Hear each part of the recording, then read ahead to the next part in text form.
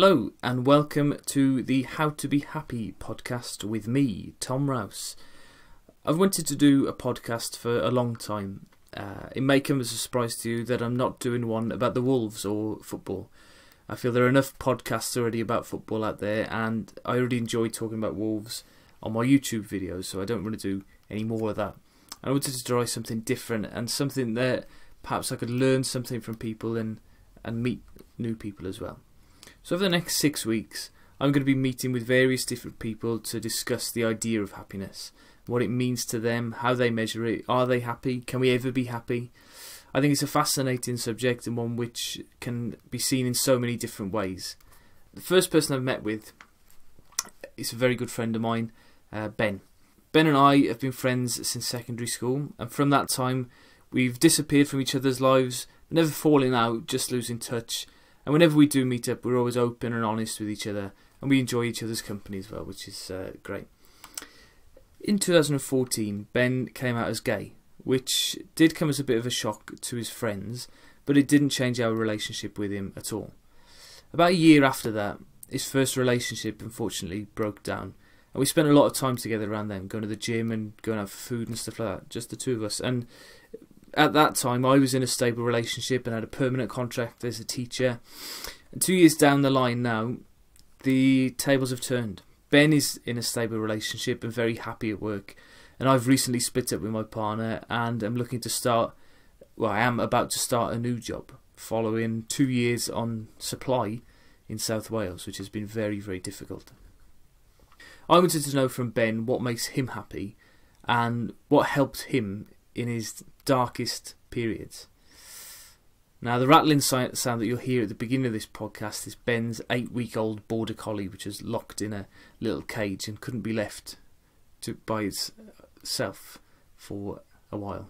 I begin the podcast by giving Ben a gift to thank him for meeting me for this podcast. A little gift to say thank you, yeah. And that's a delayed moving in present as well.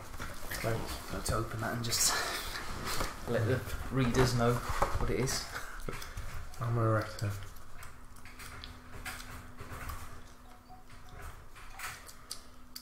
Don't really drink that much anymore, but thanks. No, not since New Year's. Why? What happened on New Year's? Was that drunk? I thought you were there. That's how drunk I was. And it took you until July to realise, did it? And ask. Well, because you messaged me the other week and I said to Mikey, Tom broke up with his girlfriend, he's moving back and all that. He's like, is Tom, what? You met him at New Year's? I've never met him. No, you never met him. No. That's why I texted you a message you saying, you were at New Year's. Yeah, and the man said, yeah, in 2019. Yeah. I mean, just I could have sworn you were there. No, definitely. So you haven't had a drink of amaretto since then, have you? Right, Ben, this podcast, right, is going to be all about happiness. Happiness, like the song. Happiness. Right, the word happiness then to you, what do you think of, what does it mean to you? Well, first thing, food. Is it? Yeah. Above anything else? Yeah, food. So if you fed, you were happy? Yeah. Well, good food. Always about good food. Yeah, and just good old food. Don't know what else to say. Like, you know, if you go out to a restaurant, have real nice food. That's what it's more nice food than anything. Obviously, if you have a bit of greasy food, that can sit on your tummy a bit. Yeah.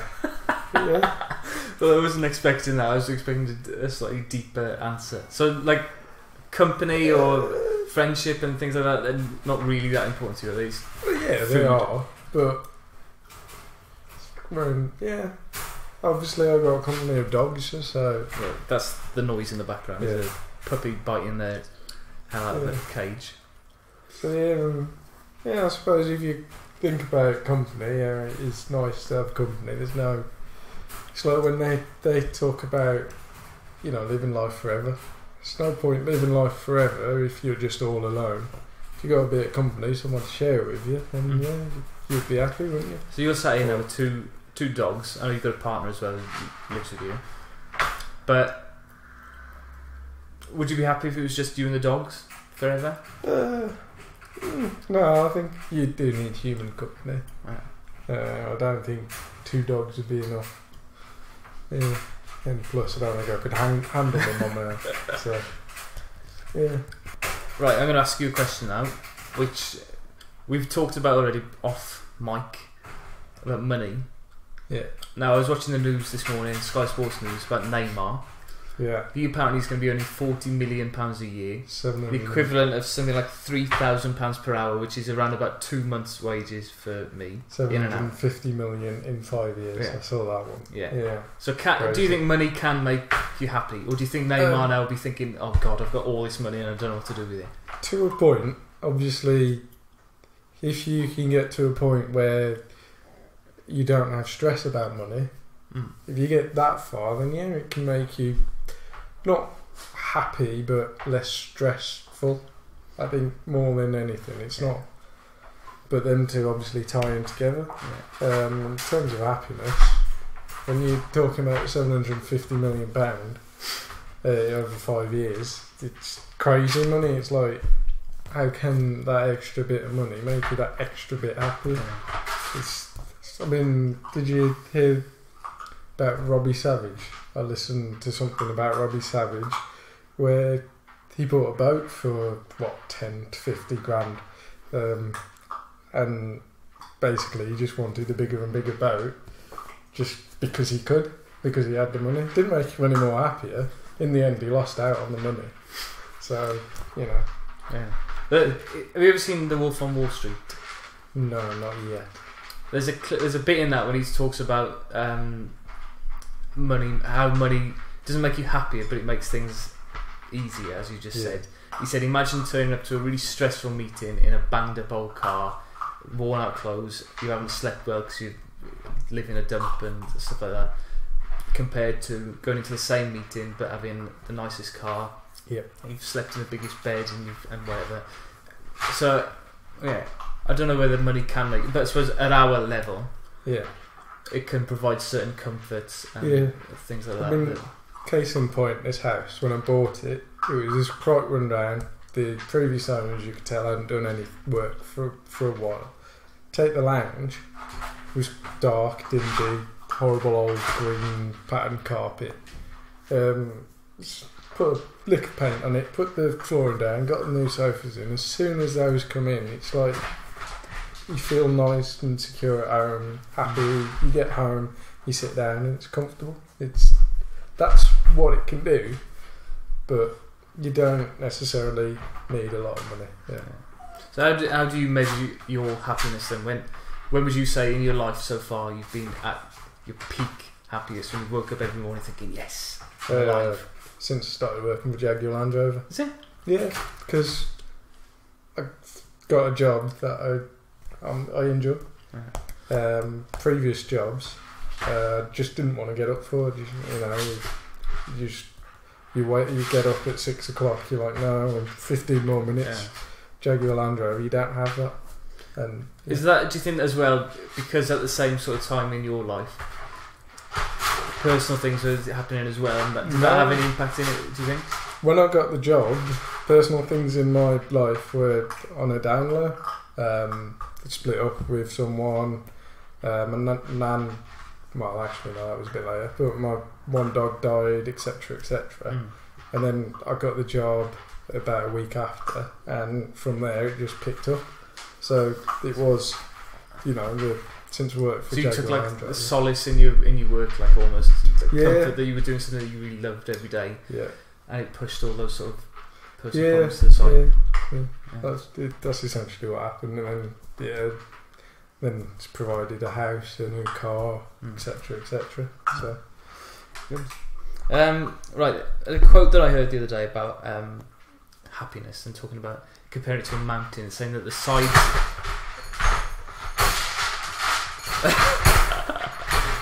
Just pause there as the dog tips over its bowl of food. Hey, Archie, hey, calm. Okay, go. So, what is the summit? This is going to be a hell of a edit to manage to get this question together. Do you see yourself now on the sides of the mountain enjoying the journey, or is this your peak, do you think? Do you think you're never going to be as happy as you are now?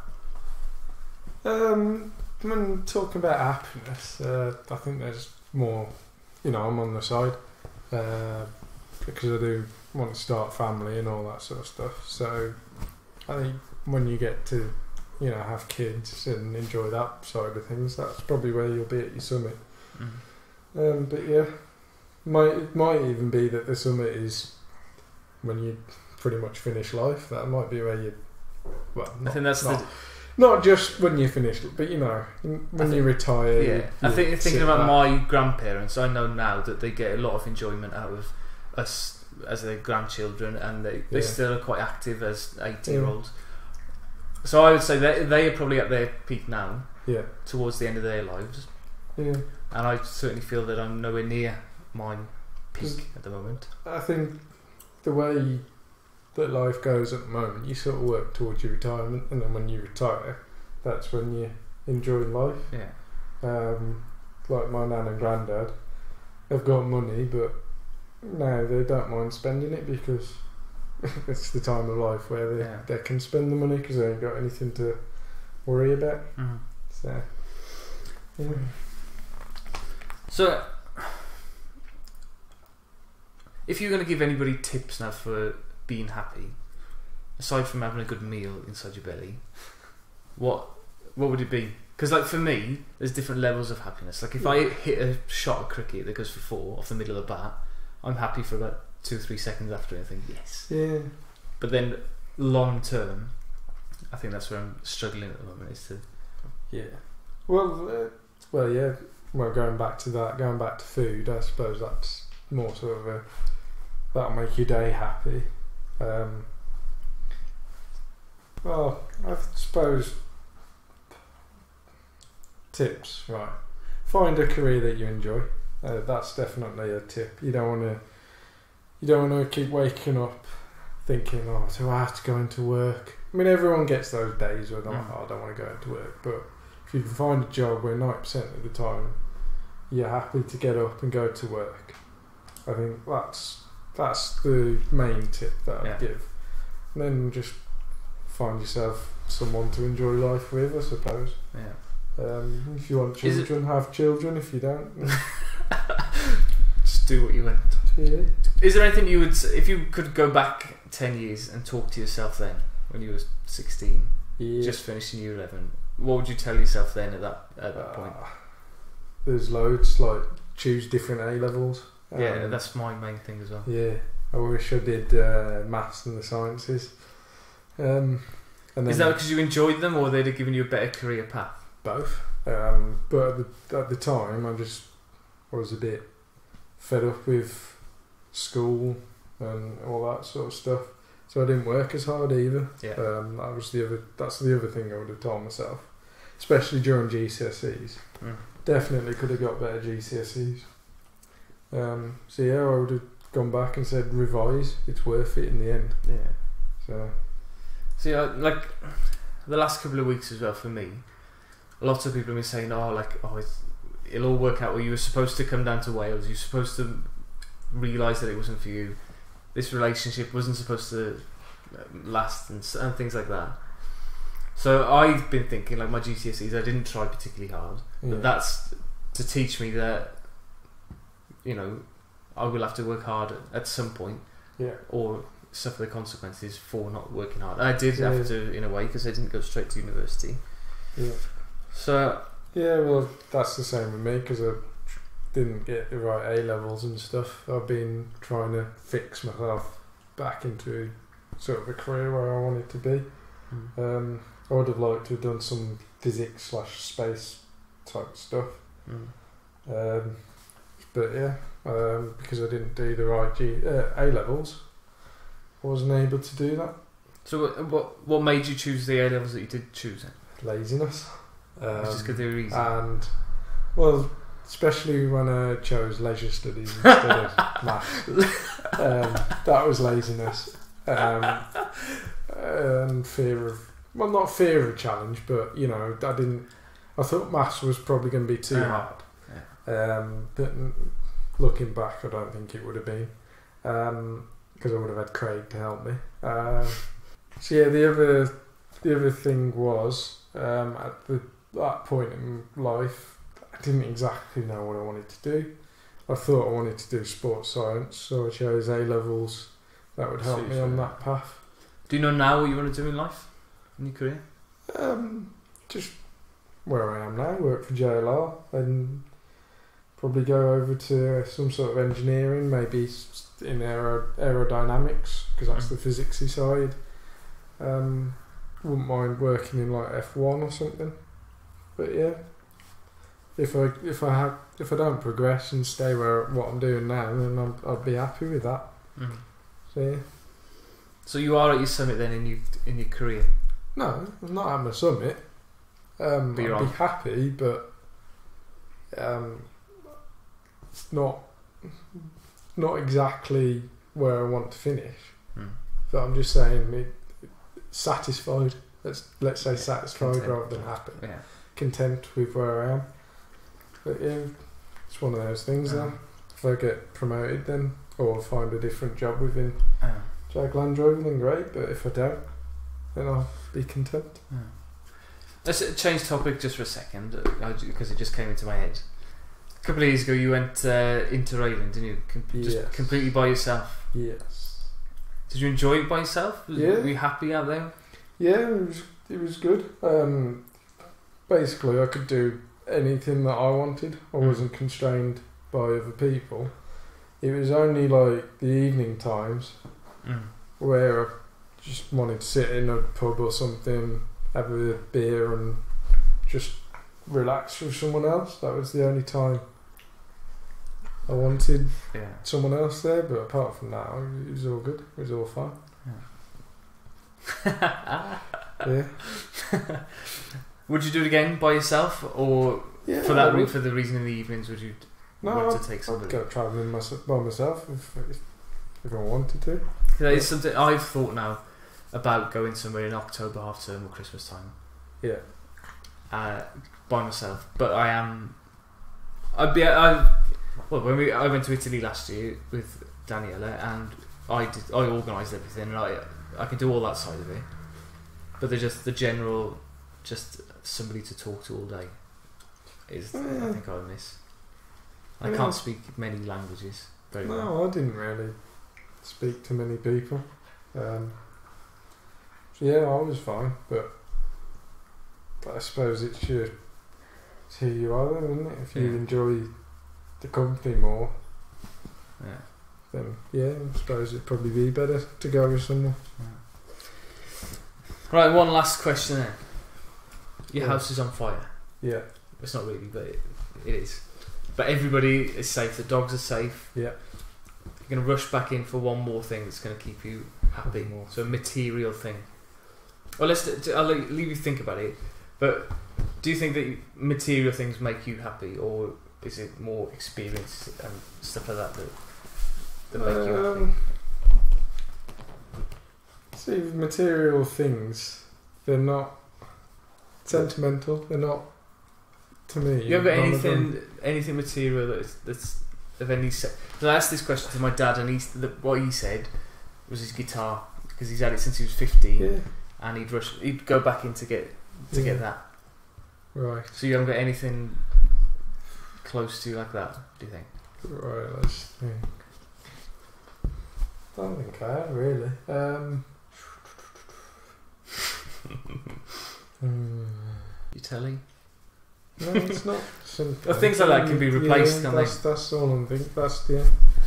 Because I suppose most my sort of sentimental things are up in the loft at my mum and dad's. Alright, let's say it's at that house then as well.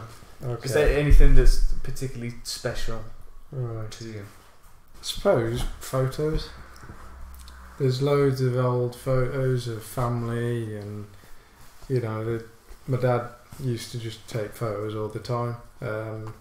You got all the different family members. We've even got photos before I was born, and all those old photos. suppose that's probably the thing that I'll get, but if I had to pick one of those, or can I pick the whole box?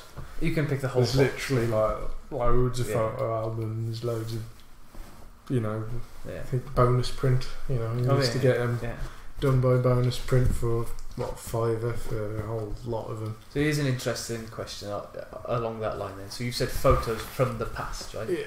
So does thinking about the past make you more happy than thinking about the future? Well, you shouldn't really dwell on the past, but then you should really live in the present, in my eyes, with an eye on the future. But in terms of that question, I'd say they're probably both equal. You got to learn from the past, so you've got to look back on the past and find your happy memories, find what made you sad and all that. Yeah. And then use that to look in the future as to where you want to be. Yeah. So I'd say they're equal.